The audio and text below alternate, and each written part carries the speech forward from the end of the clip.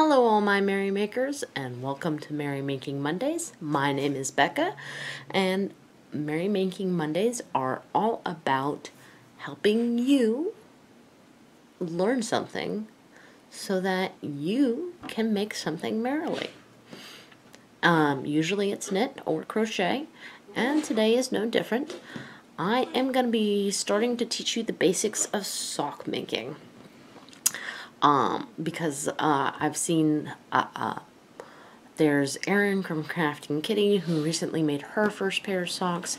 I've heard a lot of other people say their life's ambition is to make socks. There are some basic things about socks that I'm going to start talking about starting today. This is going to be a multi-video series. Socks are their own animal. I'm going to warn you right now. So, we're going to start at the very beginning, which is a very good place to start. Haha. Points if you get that reference. So, let's get to it, shall we? Alright.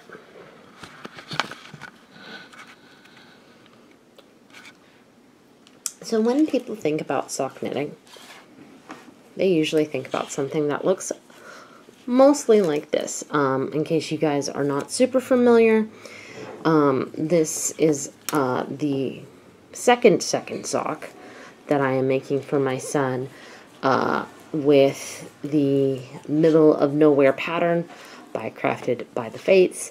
If I'm a really good girl this year, Santa will bring me a sock maker, so I will link that in the description box below. So, a couple of things that people are scared about with socks. Number one is how skinny the yarn is. Number two, how skinny the needles are by association. But I'm here to tell you, you do not have to make socks out of this yarn. You can make it out of something like this. Now, this is going to be more what more people think of as a house slipper or a winter sock. But especially for beginners or people who've not made socks before, I would definitely recommend a worsted weight yarn. So, in knitting a pair of socks with this worsted weight yarn, by the way, this is Red Heart Super Saver yarn. This is Retro Stripe. It is 100% acrylic. It is a medium 4. So, first off, we're going to be using much bigger knitting needles. Now, what they have in the recommendations here, let's see if I can't tighten that up just a little bit so you can read it too.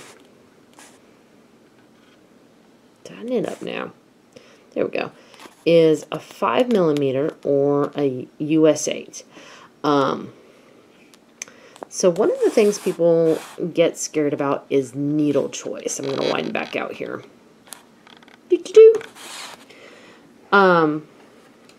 So when you are choosing needles, you have multiple choices. You have DPNs, which stands for double points, because literally it is a knitting needle with no cable, but a point on each side. For this particular sock, I am using what is known as a method known as knitting with 2 circular needles. Now this method can get confusing when all your needles look the same, as mine do. If you are new to this method, I definitely recommend if you get matching needle set like I did, which I got this from Amazon, hashtag not sponsored, but you know, it's becoming the site to get things from. Get a little nail polish, paint the tips of one set a different color, and you're good to go. So, first thing I'm going to talk about is sizing. Now, this is a pair of store-bought socks that are a hair too big for my daughter, but we're going to use these as a guide on how big to make these socks. And then this is part of a set. There's one more of, and it is a sock sizing set that, again, got from Amazon, and again, hashtag not sponsored. And taking a pre-existing sock, especially if you are a person who doesn't like their feet touched or doesn't like touching feet, to serve as your basis is a good place to start. So, the first thing is, okay, if you don't mind measuring feet, is to measure the widest foot. If I could talk today. Measure the widest part of the foot, which is usually, and I'm not about to put my foot up here, but it's usually basically the part right after the toes. That is the widest part of your foot, 9 times out of 10. So you put the sock down, or you put the foot down, and you measure how wide the foot is.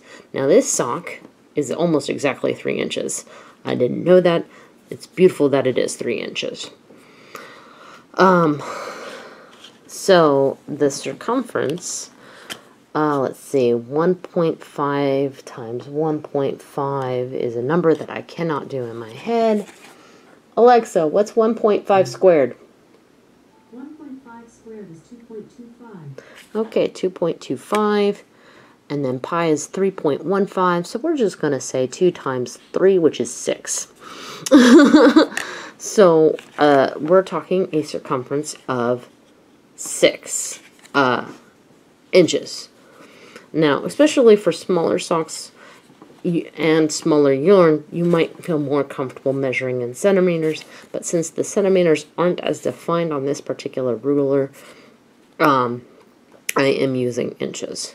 And because it was so close to 1 inch, 3 inches, that I'm just going to go with it. So, her foot circumference is about 3 inches. So the next, we will cut that out if we can. All right then, we square. All right, cool. I don't know why I think I must have jostled the camera unintentionally there, because it almost yeah, it almost fell. But anyway, what I was trying to say is, I know that a lot of knitters / crafters don't like to do gauge. But here's the thing. If you are creating a wearable, and it is especially a fitted wearable, such as socks or a hat, you want to do gauge, because if you don't, it will be either too big, too small, or not fit right, and you will be mad. So save yourself some hassle. I know it's quote-unquote extra time, but if you make it wrong, you're going to spend the extra time making it the right way anyway. So, alright. So when you're making gauge, here's the thing, especially with socks and hats. Do not estimate how many stitches you need to cast on based on knitting flat. And what I mean is just going back and forth. You need to do a gauge of what your knit looks like in the round.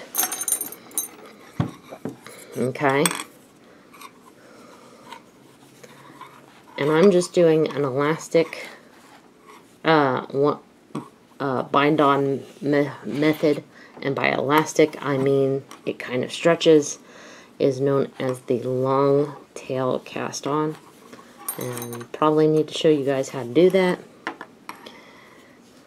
which I probably will go back and do that, you know, for when we're actually casting on, which will probably be the next video, to be honest, because we're just talking the basics here, and we're already at 10 minutes, and I don't want to bore you. Alright, it doesn't matter how many you cast on to do a gauge. Just, you know, some number greater than 10 is always my goal. Alright, and then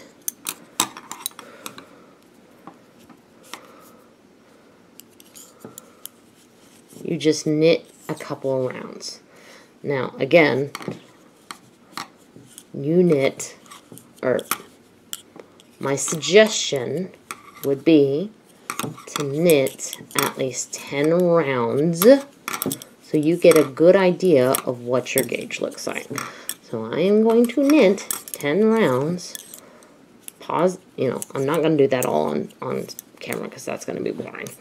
But I'm going to pause this video and then I will see you after I have 10 rounds so that I can show you how to measure your gauge and how to do your estimation of what your sock is going to look like. Alright, so now I've done about 10 rows of just plain stockinette stitch in the round to get my gauge. Now,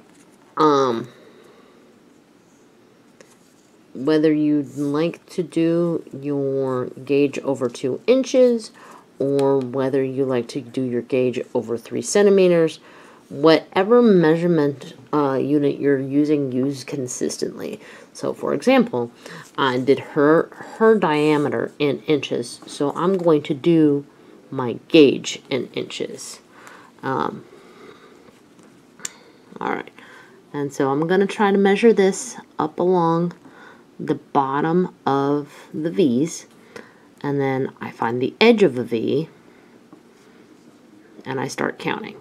So 1, 2, 3, 4,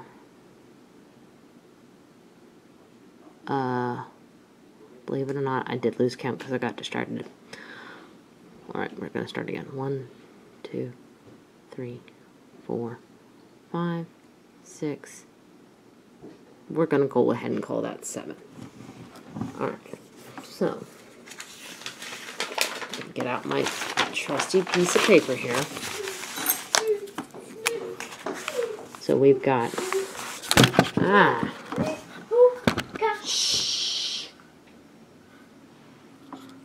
Alright, so we've got 7 stitches per 2 inches. Okay? Alright.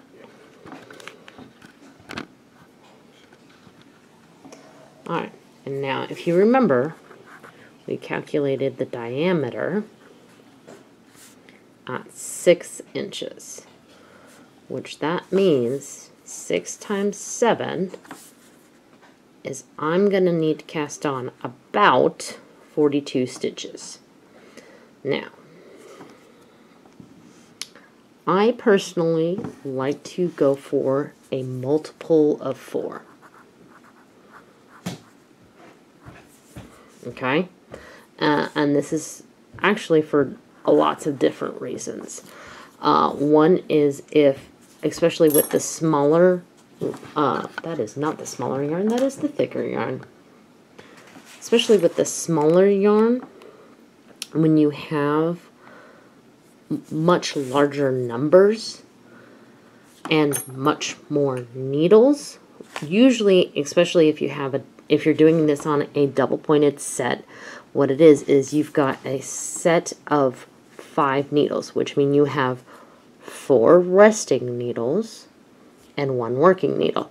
So having those stitches equally divided up along those 4 needles is really good.